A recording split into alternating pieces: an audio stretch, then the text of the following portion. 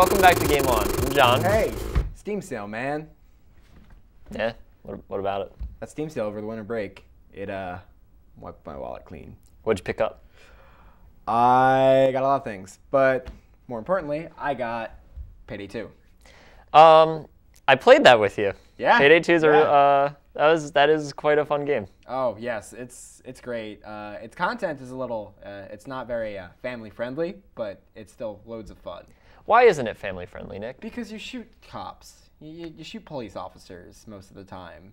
Oh. You hold up banks and jewelry stores and you shoot cops if they try to stop you. Why don't you tell us more about this fun game, Nick? Well, I will. And because this the content is not so family friendly, we made the review a little easier on the eyes. Okay. Stalk through the crowd. Then, when the time is right, don your mask and do what you do best.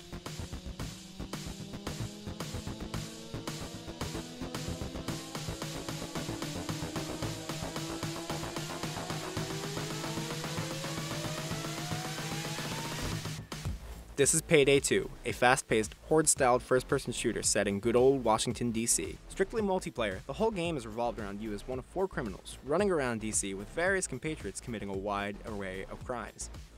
You can do a classic bank heist or knock over a jewelry store. You can even ruin a man's political career. All along the way, fighting the police force for every inch of ground.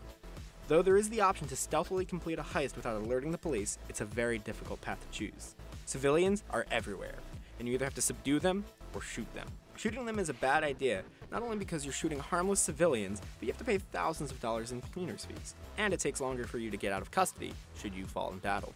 The action is fast-paced, hard-hitting, and incredible amounts of fun.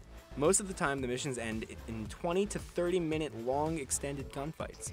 Constantly swarmed with enemies of various types, to heavily armed riot shield police, to snipers, to the tank-like bulldozers. An extensive RPG-like skill system between 4 classes keeps the game fresh, as you're constantly gaining levels, money, and skill points from completed heists.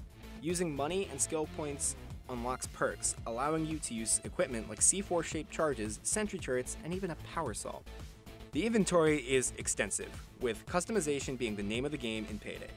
Everything is customizable on most weapons, and the options for masks are limitless. While wholly cosmetic, Payday 2 players take pride in their painstakingly crafted masks. You can unlock masks by completing heists, and then you can deck it out with your hard-earned cash. If you like fast-paced shooting action, working with teams, and a lively online community, Payday's the game for you. The only drawbacks are that there's little to no story outside of the individual missions, and it may get a little repetitive at times.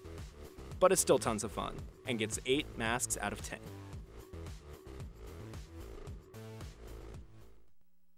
So, when I play Payday 2, can I expect that kind of sick dubstep? Yes, all the time. Okay. Every level, and the best part is, you know when like a big wave of police officers are coming, because it gets down like really low, and then it starts up like this weird kind of techno like low kind of sound, and then the guy who's like in your earpiece telling you like everything that's going on, he just says, "Don't die," and then the bass drops, and then police attack, and yeah. You're like unselling me on the game. I know. As you're associating the game more and more with dubstep.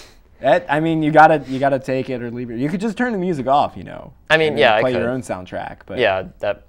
I mean, it's a fun game. Yeah. It's Heat. It's literally Heat the game. Yeah.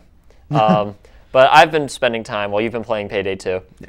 I've been playing on my PS4. Yeah. Yeah, I got one of those, yeah. and I've been playing Assassin's Creed 4. Yeah, no. Black Flag. You would think that coming off of Assassin's Creed 3, probably one of the worst games of last year. Oh my god. Or the year. I wouldn't say worst. I would say most Dude, it was disappointing. bad. I would It say was bad. I would say disappointing. Disappointing. Even if it is bad and worse, it's disappointing coming off like the series' strong points such as Brotherhood and Revelations. Your opinion is an opinion, and I will respect it. Okay. But we're here to talk about Assassin's Creed 4 Black Flags. What is your true name, rogue? It's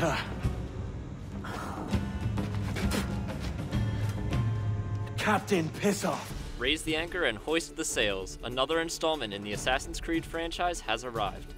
Assassin's Creed 4 Black Flags puts you in the shoes of Edward Kenway, a pirate captain in pursuit of fame and fortune. When your boat is attacked by a rogue assassin, you assume his identity and set out on a great adventure in search for the Observatory, a mythical device with unbelievable powers. The story is much more lighthearted than the previous installment, and you get the feeling that Kenway is having just as much fun as you are while he pretends to be an assassin. He's a much more likable character than Connor, the protagonist of the previous game, whose cynicism and seriousness wore thin after several hours.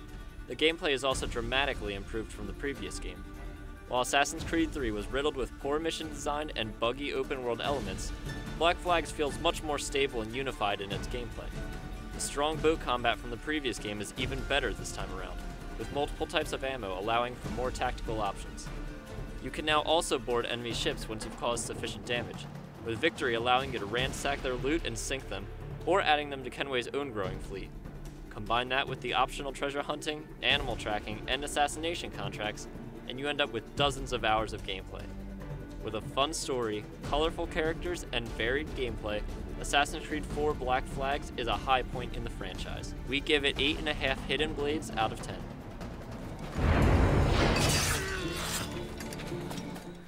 When we come back, we'll be discussing the best and worst games in 2013 and our predictions for this year.